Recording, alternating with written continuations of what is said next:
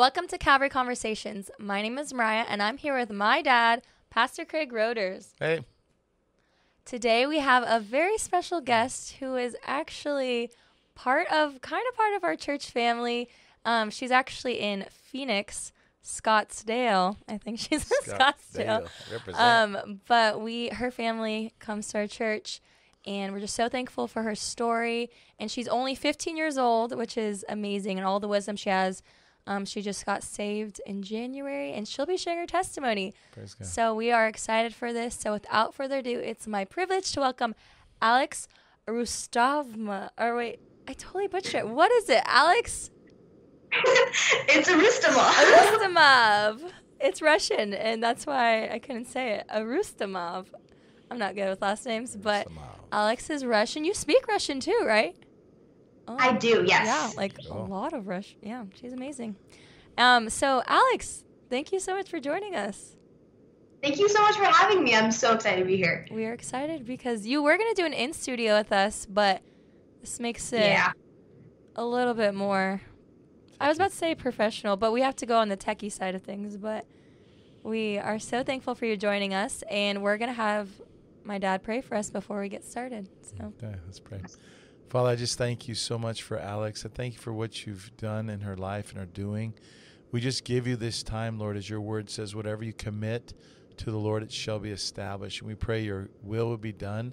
We pray you would guide our conversation. We pray this would encourage other young people who are maybe struggling with New Age or struggling with just identity and struggling with depression, all kinds of struggles. Lord, we know it's hard in this life without you, and we know that many teenagers are really struggling. So, Father, bless Alex. Speak through her to touch other young people, to give them hope that you, Jesus, as you said, that he who has the Son has life.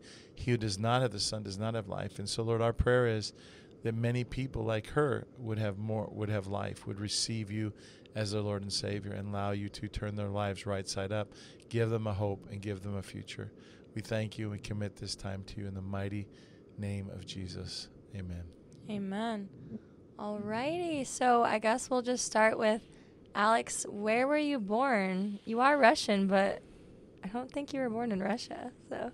No, I was born and raised in Phoenix.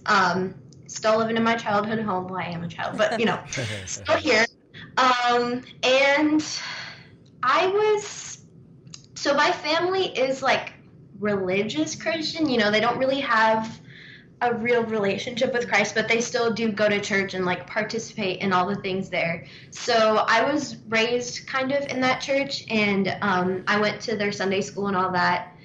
And I don't know, it was good having like that sort of upbringing and kind of knowing the basics, like who Jesus is and like why church is kind of important. Yeah.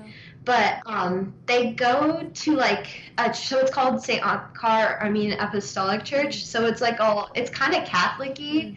And I didn't really understand anything that was going on when I went to service, and I didn't understand the importance of certain things like just repentance and why we are Christians and what the job of a Christian is, which is to spread the word. And so I feel like that's what kind of off-put me, like, on the path of, the path to hell. Yeah. And I actually had, like, a few weird encounters in my childhood where, like, so, for example, sometimes I'd be sleeping and I'd see, like, a weird, dark, shadowy figure in my doorway. And I'd be like, oh, that's weird. And then I'd just go to sleep. But, I didn't really realize that was actually, like, a demon trying to just, like, attack me in some way. And so I had like those little influences, and my family also talked about Zodiac signs a lot, and my sister was in the New Age as well, so she was sort of the main person who introduced me into that kind of thing. And it was just a lot of factors sort of led me to live the sort of lifestyle I did before I came to Christ. Yeah. And, also things like celebrating Halloween, that was also a big thing because it sort of is like a euphemism for demons and for Satan to sort of introduce it to kids and be like, hey, it's okay. Like, look, it's fake. Like, it's not actually real. Yeah. it sort of just has that influence on you where you're like, okay, like I don't mind that, and that it's okay. Yeah, and just throw some candy at you, you're fine. It's wild, Alex, Yep. like we were saying, kind of you're raised religious, but it's wild how when you have just that religious, that form of godliness, but denying the power, that you look, that everyone has a desire for spirituality, but you kind of went the wrong way for a while. And so is that why? Because you didn't really, your church was just something you did. It really didn't affect you. So you kind of got into the New Age to kind of have a real experience, right? To where you really felt some power and felt something. And it is amazing. We were talking about this, like Stephen, how it's amazing how the devil will give you those experiences to try to get you in, and then to steal, kill, and destroy, as it says in John 10:10. Maybe you could explain that, how kind of, how you got into that. Yeah, how you got into some. What was the start of, did your sister help influence you, or did you just kind of do it on your own? Yeah. Mm-hmm. Yeah, so it was mostly my sister who sort of kind of put me into that world, and love her. But it was just that sort of thing where, so she was telling me about zodiac signs and what I was, and I was like, oh, that's cool. That kind of is what I am. That is my personality. And me being I think I was 10 or something, was no, that makes sense, because I didn't realize how broad it was and how it could kind of apply to anyone. Yeah. And so that's sort of where my interest sparked in it, where I kind of was obsessed. Well, not kind of. I was really obsessed with zodiac signs up until this year in January. So I kind of studied all of them, would watch millions and millions of YouTube videos on them, just sort of figuring out, because it was a fun game for me, to go and kind of try to identify people, to be oh, you're probably this zodiac sign, and it would be fulfilling to be right about it in a way. And as I started to get deeper into it, I realized that there was there's more to it, which is the New Age. And so that kind of opened the door for me to go into that. And that's when I started going into birth charts as well, which is even more zodiac signs. What's that? So there's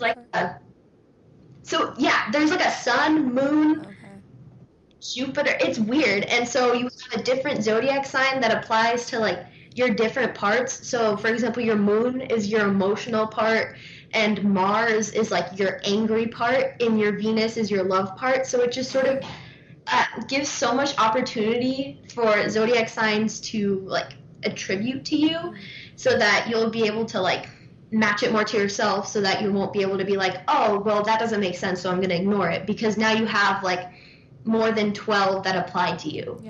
And then after the zodiac signs, I started getting into manifestation and yoga, which I did not realize was bad at all, because I thought it was a good, nice, peaceful experience, and meditation as well, which sort of just allows your mind to go places where it's not supposed to go. You're opening your third eye, but in reality, you're just looking into Satan's realm, and he's able to trick you in so many ways. And what was I gonna say? Oh yeah, manifestation. So it's the reason why it was so attractive was because it was just this sort of way to give me everything that I wanted, or that I thought I wanted. So I would write stupid things I don't know, I'm gonna get a boyfriend, and I would write that 100 times, and supposedly it would happen. And that's law of attraction too, right? Is that kind of the same thing? Yeah, I think they are the same thing. Okay. Well, law of attraction is thinking with your thoughts, and then manifestation is writing it down over. Which reminds me, I think it's in Matthew, where Jesus is talking about prayer, and he's do not pray like the heathen do. Their repetitions mean nothing. Yeah. Yeah. And that's what we're learning about in the Bible study today with the women. We're in 1 Peter, and 1 Peter 5, I think it's verse 8, where it talks about to be sober-minded, to be alert, because the devil, he prowls around like a roaring lion. And manifestation, you can't. I think Stephen Bancarz was talking about that. They literally have it to where you oh no, that's meditation. I'm totally thinking of a different thing, but same thing. I don't know if you did meditation, but it's you're not aware. You're letting all these other things fill you that are demonic, but you're thinking you're being all peaceful and everything's good, But Yeah. it's so bad, and it just opens the door to the enemy. And it's wild. There's like biblical meditation is filling your mind, like meditating on Scripture. So we meditate, and biblically David meditated, but it's to fill your mind with the Word of God and to meditate on the Scripture. And where like New Age meditation is to empty your mind, and then I believe what they think is like a guide or whatever will come, but it's a demonic spirit that wants to oppress and vex you. And it's always wild how it says Satan disguised himself as an angel of light, and his followers disguised themselves as righteous men. How it always come, like I was talking to this warlock once, how he said that these demonic spirits would appear as these beautiful women, and it was just amazing. He said these women were so beautiful, so attractive, so lustful, but then all of a sudden they turned into, after a couple months, they turned into these gross, hideous beings that were so gross that he literally said he threw up immediately. Wow. And that's how the devil does. He kind of tricks you in with beauty. There used to be an old book called The Beautiful Side of Evil, and that's how Satan always appears at the beginning. He's beautiful, but then he wants to manifest who he really is. But by that time, he knows he's usually thinking, I've got you, so you can't really get out, so he wants to. And we have to know that, for anyone listening, that's what Satan's end goal is. Always starts off nice, but always wants to, John 10:10, Jesus said, I've come to you, I have life and life more abundantly, or to the fullest. But Satan comes to steal, kill, and destroy. That's always the end game of Satan. It always ends up killing and destroying. Yeah. And manifestation is a lot of like the word of faith movement. It reminds us of Joel Osteen and stuff like that, where it's like name it and claim it. Like if you say it enough, it will happen. So did anything ever work for you? Were you ever like, oh, this stuff is powerful? Like, because that's when people start thinking they're kind of like a little god. Like, oh wow, like this stuff kind of works. Or did that ever happen for you? I wasn't doing it long enough to like really have anything huge happen, but I don't know, things like, so my mom was sick and she was like in the hospital because of COVID things, but so like manifested that she would feel better, and then like 2 days after she was like let out of the hospital. And so I feel like that was like my biggest concern at that moment. So Satan was like, okay, that's probably like a good one to have it happen. So that's the one that like actually the only one that kind of happened, but yeah, it was just things like that would sort of, and also it would be small things, not necessarily big ones like the one with my mom in the hospital, but so for example, another one was like getting more clothes. So the next day I would like spontaneously go shopping just for no reason. So it was small things like that. But it still was enough to keep you like sucked in and like, oh, this is good. Like you kind of have a little power, and it's like, that's what everyone likes about it. They feel like, oh, I have this control that I don't have in other areas of your life. So what were some other areas or like that you went through? Because I know you struggled with like identity, and then very liberal, right? Very liberal growing up, and just the stuff. You loved Harry Styles, right? That was, so talk about the liberal side of things. So you also loved the Trump LGBTQ, all that. Yeah. So I take it you did like Trump. Supporter. Yeah, for sure. The orange man was the evil one, huh? So there's like, it's all interconnected in like some way, because if you're sort of in the new age, then you're obligated to have a liberal point of view. You're obligated to just be obsessed with things. It's the enemy trying to direct you away from God. So Harry Styles was my God, like you were talking about. I'm an old man. Who's Harry Styles? He was with One Direction. That's how I know him. But did he broke off because it's not a thing anymore? Yeah, One Direction broke up like 5 years ago, and Harry was like his own independent. And he dressed up as a woman, right? Like he does like all this crazy. So it isn't stuff. One way; it's many ways now. It is not One Direction. Yeah, it's many. He can go wherever. But and then was he the one, that song that is so popular right now, like Watermelon Sugar? Is that Harry Styles? Yeah. Yeah. Oh, I know that. No, I'm just kidding. I don't have any idea. But so Harry Styles and all that. What was the draw to that? So that was when the identity comes in. Yeah. So since I wasn't born again, I obviously had no identity. I had no idea who I was. I was just, the New Age led me to believe that I was just a person on a floating rock. And obviously that brings you down so much. That is what makes you depressed. That's what makes you anxious, because it makes you feel so irrelevant. And so I put my entire self into Harry Styles. I just devoted my entire being to him, you know. I actually, so for Spotify, it gives you an overview of like your entire music for like all the music you listen to for a year. And Harry Styles was obviously my top artist, and I listened to him for 10,000 minutes for all of last year. And yeah, it was intense. And I had like a tapestry of his face hanging up in my room. I had pictures of him everywhere. Like my room, everything that I owned was like a shrine to Harry Styles. And so it just made me feel good because he was very encouraging, I guess. You know, he was like, just be who you want to be, you know, like if you're gay, a unicorn, just like do whatever you want to do. And I was like, okay, that sounds chill, like whatever. And so that's when I started to go into like the LGBT community.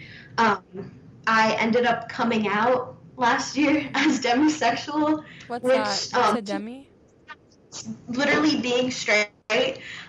It's basically you're not attracted to someone unless you form an emotional connection with them. Oh wow. It's really being straight, but the LGBT community leads you to believe that it is something different and that you're special and that you're loved if you're a part of the community. So it's like it's a way for Satan to draw you in again, because when you're in the LGBT community, you're just this glorified person and everyone has to respect you, everyone has to love you, everyone has to give you praise because you're different. And so Harry sort of led me to believe that. And on top of that, and because of that, I was very depressed, I was very anxious, I was very suicidal. So Alex, you got into that so it wasn't like you really had gay tendencies, it was just more of to be special? What was the draw, the initial to get into it? Was it more that you just wanted to feel special as an individual? Yeah, it was like I wanted to feel special, and also all of my friends were gay and liberal, so I saw the attention that they were getting, and I was like, oh, that's cool. I kind of want a little bit of that. Yeah. And I was like having conversations with them, and they were helping me with my sexuality and like helping me define which I was best. And at first I thought I was asexual, which makes absolutely no sense because it's literally lying to yourself that you have no lust, because, you know, we're built to have lust. That's our flesh. So I don't know, it was just a bunch of confusion, and it messed me up a lot, and I just didn't want to be alive anymore because of all that confusion. You have no identity, you're putting all of yourself into a false idol. It's all messed up in that way. That's what's so funny is people get on me because they say, why do you talk about homosexuality so much? And I go, it's not worse than any other sexual sin, right? It's all sin is sin. Sexual sin, I mean, is against the body. It infers there's a greater thing of sexual sin. But it says, you know, I say, but the reason I talk about homosexuality so much as a pastor is because no other sin, sexual sin, is so celebrated. Like you just said, the attention, because no one brags about hardly that I'm a fornicator. I'll sleep with any girl or any guy. You know, no one really brags about that too much, especially in church. And no one brags about being an adulterer, especially. That's still not cool. But I have so many supposed Christian parents come to me and say, my son is a Christian homosexual, which I go, well, that's kind of an oxymoron, because the Bible says, not that you can't struggle with it, but the Bible says, you know, adulterers, fornicators, drunkards, swindlers shall not inherit the kingdom of God, 1 Corinthians 6. But such were some of you. Amen. And it's like, so I talk about it not because I'm homophobe and I hate homosexuals.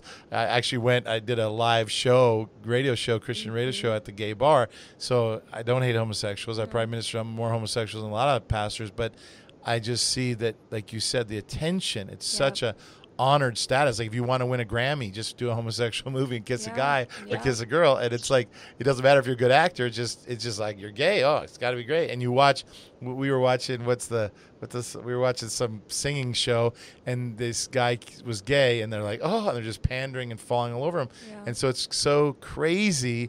Like when I was a kid, it was not, you know, you'd say you're so gay, and it wasn't a good thing. Where now it's like, oh, you're gay. Oh, great, you know, and that's crazy how Satan, and that's kind of the what is it? Isaiah 5:20 says, in the last days, evil will be called good, and good will be called evil. Black will be called white, and bitter will be called sweet, and sweet will be called bitter. Everything's going to be opposite. And we see that is that, so it's not that homosexuality is worse than any other sexual sin, but it's just the most celebrated sin, a sexual sin that I see. And, because still we don't celebrate if someone's into incest, right? Or into, there's in Minnesota, there's a professor who said sleeping with your daughter, as long as consensual, is very healthy. So that's how crazy we're getting. This is a guy who's got a doctorate. So we're getting to that point where everything goes. Yeah. And but like you said, the neat thing you said is didn't bring liberation or freedom or feeling good. Like, hey, I'm such an individual. It made you depressed. And that's where the other thing that's so crazy is, like, when people do the conversion therapy and change their sex, their suicide, I forget the percentage, maybe goes through the roof. And it's like, wait a sec, you're saying you identify if you're a man as a woman, but then you get the thing you want, and then now you're more depressed. So it shows that really the answer, to make it very simple, is Jesus. I mean, really, like you said, I mean, we really need the truth, in Jesus. Christ. Yeah. Amen, amen. And so, LGBT community, what did that look like being a part of it? Like, would you go to the Pride things? And because June was Pride Month and all the craziness. What was that for you? It was during COVID, but what type of things do they get you involved with? So I came out in like September-ish. Came out. And so it was September of last year, so I didn't really get to like be the flamboyant gay I thought I was. So I actually came out to like my friends before COVID happened, and we were about to go to Pride Month, the Pride Parade and all that stuff, and I was like about to be all celebratory of it, and we were like planning some way to not tell my parents so that like I would just go as like a supporting friend. And so the part of it that made you feel good was like the amount of likes on posts you got. So it was that sort of thing. So it was, my coming out post was my most liked post on my Instagram. So I was like, this must be a great thing because this is me. Like, this is who I am. This is what I am accepted as the most, because obviously you're liked more because of the fact that you are gay. And if people don't acknowledge that, then they're homophobic and they're a terrible person. And so it was just like this cycle of being like so happy about it and like so prideful about it. Pride. But it was just, like, that entire thing, that cycle where you're like on top of the world and then you like just free fall and like fall on your face and you want to kill yourself and you just like hate everything. And it's just like this constant cycle of like it's like time is just repeating itself and you can't get out of it. And like Pastor Craig was saying, the only answer is Jesus. That's the only way for you to get out of that vicious cycle and just to be healed. Amen. And did you, Trinity, our little sister who's over there, what's up, Trin? She loves you. Like, she is so thankful for you and your story, because Trinity grew up different, right, in the church, always like wasn't exposed to any of this stuff, but now you guys are like best friends, and I love it. We'll talk about that later, besties. But she was saying how you told her, like, you would, when you would see a Christian, so like example, if you were to see Trinity at school, you would specifically go out of your way to like say the Lord's name in vain or like talk against it. So can you share a little bit about that and why'd you do that? Yeah, so it was this sort of thing. So I would see a Christian and I'd be like, oh, they hate me. Like, they think I'm the worst person ever. Let me just, like, punch them in the stomach, like, a little bit more with my words, obviously. But in love. So I would either be, like, really loud and just yell, I don't know why it's so bad that I'm gay, and just, like, do that. And then they turn around and look at me and be like, are you okay? So it was just... Or I would go to a Christian and just have a conversation with them and like specifically say things that are triggering. So OMG, and I would like, I don't know, just things that Christians don't really like talking about for some reason. Well, not for some reason. The enemy would kind of direct me to go do that because I thought it was funny, and then I'd go back to my friend group and we'd laugh about it. So it was just sort of like a trophy thing in a way, like, I just did this to a Christian, look at how funny I am, I'm so brave because I'm going against the norms and I'm fighting the patriarchy or whatever it was. Like, it was just, I don't know, it was some weird game. Did you have any Christians that were cool, or did anyone give you any good answers, or did you usually freak most of them out? No, young kids probably too. Right? Yeah, they would mostly just stay silent. Like, they didn't know what to say because I was so aggressive about it and, like, so rude. Wow, I cannot see that. You're definitely a new creation, Alex. Cannot picture that of you, but that's what shows what God does. And then so cool. Also, you had talked about suicide, but mental health issues, and then eating disorders. Where did that come in? When did that start? And at what age? So that started 8th grade-ish.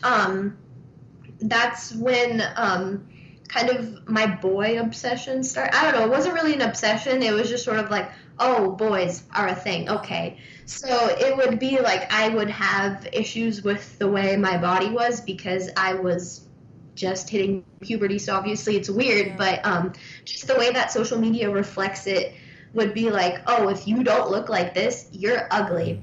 And so it would be that, again, that cycle of where you're like, okay, well, I'm ugly. Let me just not eat anything at all. And then after not eating for a while, you would binge eat. And then you'd be extremely bloated. And then you'd be like, oh, my gosh, I'm going to starve myself. I'm so ugly right now.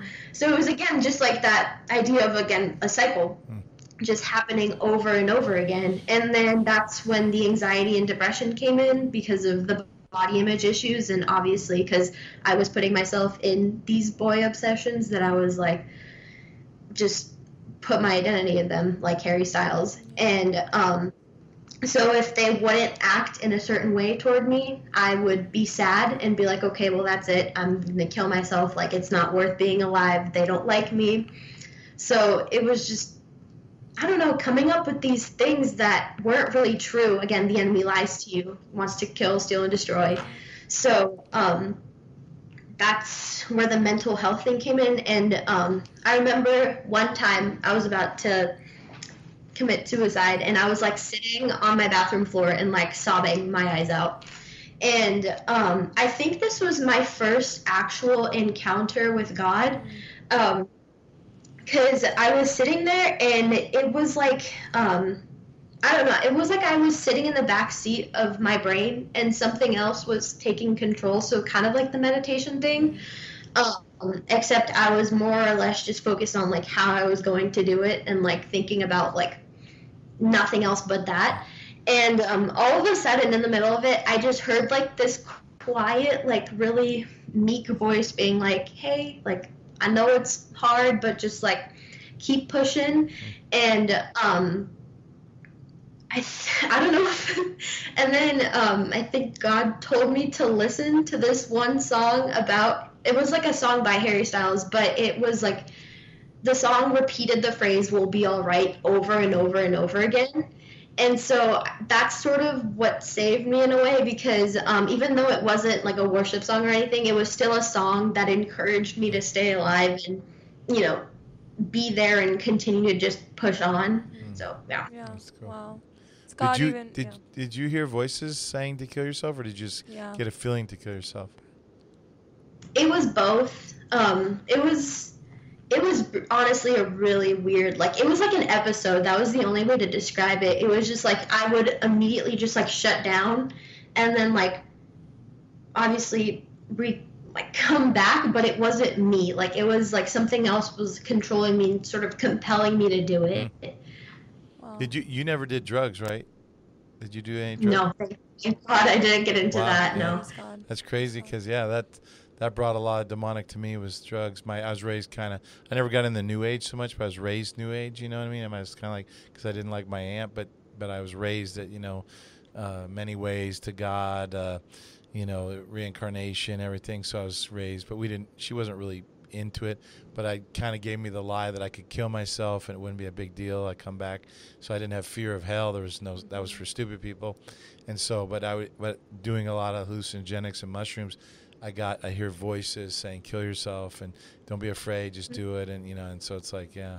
So, but it's amazing how how Satan will try to get you any way he can. He'll get you through sexuality. He'll get you with New Age. He'll get you with Zodiacs. He'll get you with depressions or your body. He doesn't care. Like you said, he just wants to steal, kill, and destroy. And, but it's amazing how all this stuff just stacks on top of each other, and where you go. Like you said, what did you call it? I'm just a blob on the planet, or I don't know how you said. On a rock. It's just something on the rock. I mean, it's like, and you think and so many people, that's why it's so important. Like I was asking you, did any Christians speak to you that there's 1 million people like that hurting, and they're not going to tell you, hey, I'm hurting, love me, tell me the truth. But that's why I've just been saying a lot lately, the Ephesians 4:12, the equipping the saints for the work of ministry, that everyone's supposed to be a minister. Everyone's supposed to go out and say, here I am, God, use me, send me. And as you know, you have many friends, and probably a lot of them don't want to hear it, but still it plants that seed, right, that they see the change, because they can't deny the change in your life. That's the thing. All my friends go, F you, Rotors, hate you. But I'd say, dude, I'm the one who got you into drugs. I now quit with no rehab, just God did it. So you can say whatever you want. And they go, well, we'll see you in 6 months. And now this December will be 40 years. So it's been a long 6 months. But God's good, right? I mean, God's powerful. And, I tried all that stuff and it was empty. And thank God, like you, that I heard that voice, kill yourself. But then I heard God say, Craig, where are you going? And all of a sudden it was like, the way I describe it, kind of, I don't know if you really, but it was like, it felt like all these cockroaches, all these flies, kind of like in the Passion, were just screaming at me. Mm-hmm. And then all of a sudden the voice of God, the still small voice, made them all just disappear. And then I heard, Craig, where are you going? Mm-hmm. And I went, oh my goodness, I could go from hell on earth to hell. My life is terrible. And I'm thinking I'm going to escape. I've got to go to a worse place. And I was like, wow. And so I dropped the gun. But anyway, God is good. How he rescues. And the crazy thing too is like how young you were. I mean, you still are. I keep thinking like, well, there's more to your testimony. How old are you again? Happens when you turn 18? She's only 15. 15. Oh my goodness. 15 years old. And so praise God. Like most people don't start even this stuff until they're 50. But that's not actually true. We think that. Parents think that. Yeah. But it is happening. These kids are dealing with this stuff.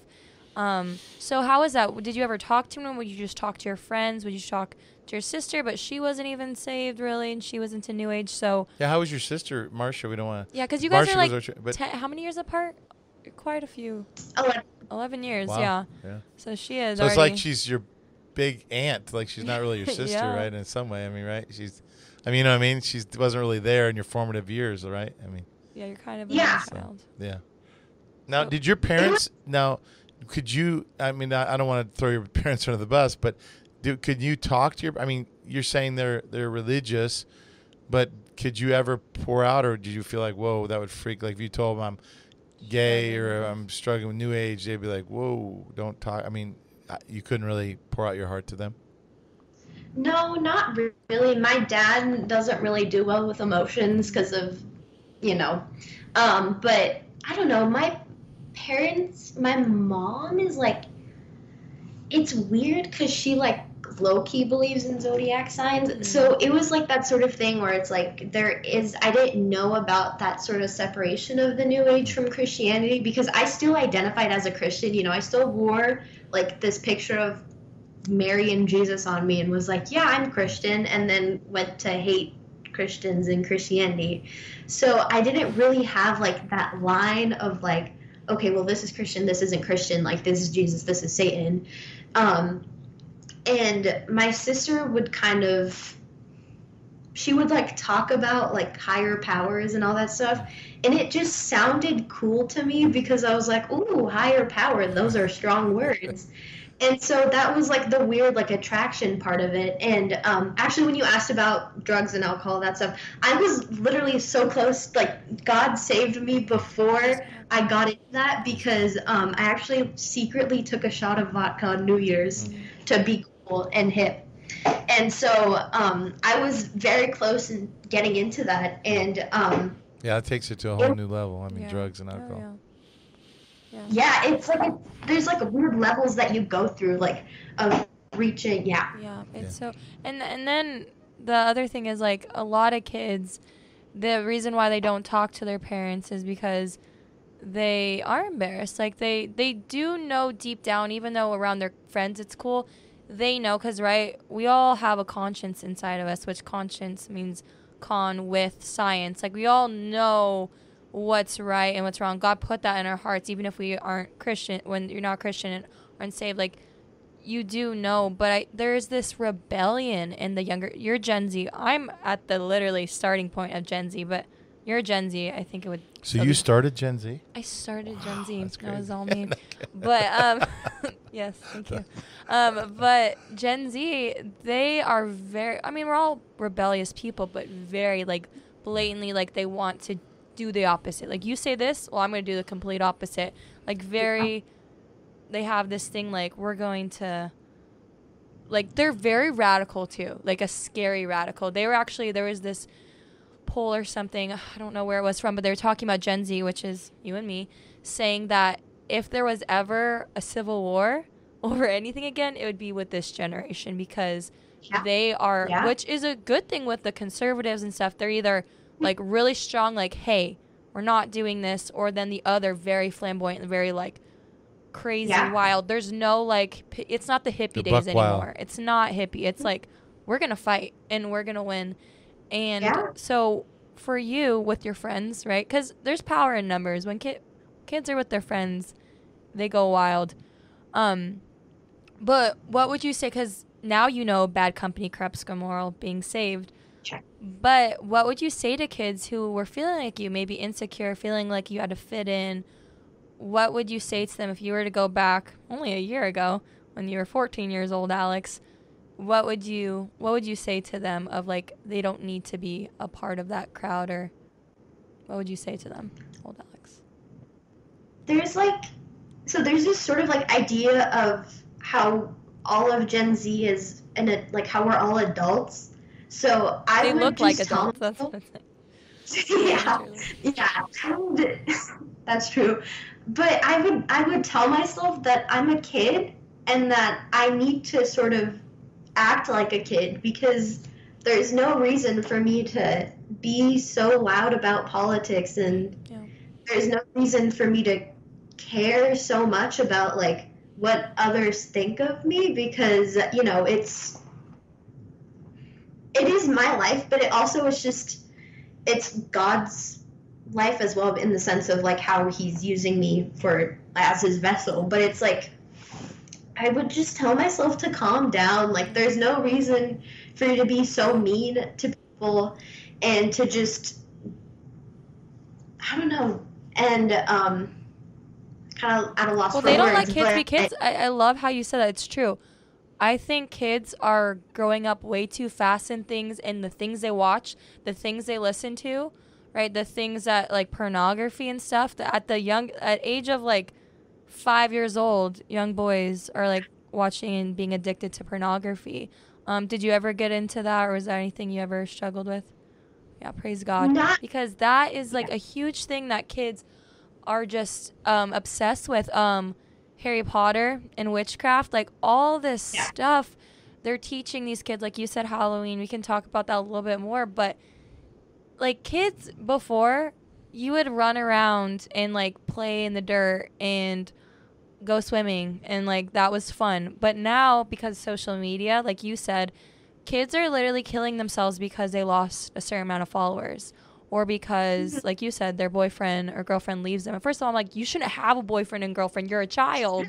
Like, you're not ready to get married. But these kids, that's what I mean by they're acting like they're adults, where they're trying to like be these things. I'm like, just be a kid. Like, you need to like have fun singing little kids songs like at the church songs. But these kids are so indoctrinated and exposed to TikTok and seeing all these inappropriate things and watching these TV shows that they shouldn't. Like, I forgot the really popular TV show that it's like it's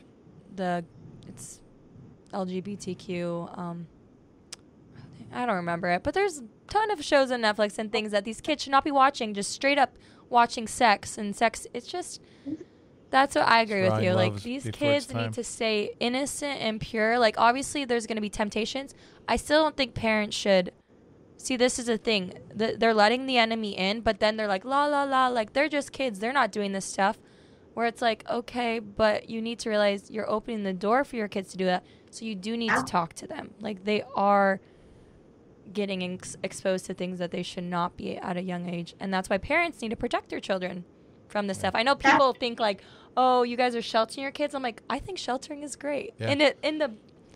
Well, they say that. I was never talked to about it. That's the problem. Yeah. Like, I was never told why. Yeah. Like, why being, like, gay was bad. Why, like, just drinking is bad. Like, I was just so confused. Yeah, no guidance, really. And yeah, we have Hollywood. It's like, it's wild. I remember taking a psychology class. They were saying how before there was James Dean, he was in the 50s or late 50s, but he had the movie called Rebel Without a Cause, and that started the whole kind of greaser kid movement. Before then, kids were just living on farms and really didn't have anybody. They just kind of didn't have anything, and then that kind of gave that rebel thing, and then they kind of gave the greaser, and then it came the hippies, and then it's just now you got it, and it's just happening a lot sooner because Satan, as we said, just wants to grab. I want to talk about this. This verse, 2 Timothy 2:24 says this: "A servant of the Lord's bondservant must be not quarrel, but be gentle, all able to teach, patient." Verse 25, in humility, correcting those who are in opposition, if perhaps God will grant them repentance so they may know the truth and that they may come to their senses. Here, this is good. Escape from the snare of the devil, having been held captive by him to do his will. And that's the thing we realize is that it's amazing. And you were saying that Stephen said this, Bankars, how he wouldn't read the Bible because he knew it was true. And isn't it amazing how you didn't say that, but maybe you can add to it, but how you just, even though you were kind of a Christian, you kind of hated Christians. And that should show there really is just two kingdoms. So really, Satan might have a lot of different names for his kingdom, right? New Age, Zodiac, whatever. But really, there's only two kingdoms. There's either the kingdom, and we think, people like to do three kingdoms. Kingdom of the devil, right? All the other religions, kingdom of self, and then the kingdom of God. But the kingdom of self is Satan, because why? I will become like God. I. And so anything but God is this kingdom of Satan. But it's a wild how, even though you had said, I'm kind of a Christian. If someone said, well, aren't you a Christian? Doesn't your family Christian? You probably go, oh yeah. But then why do you hate people that represent as a Christian? Because why?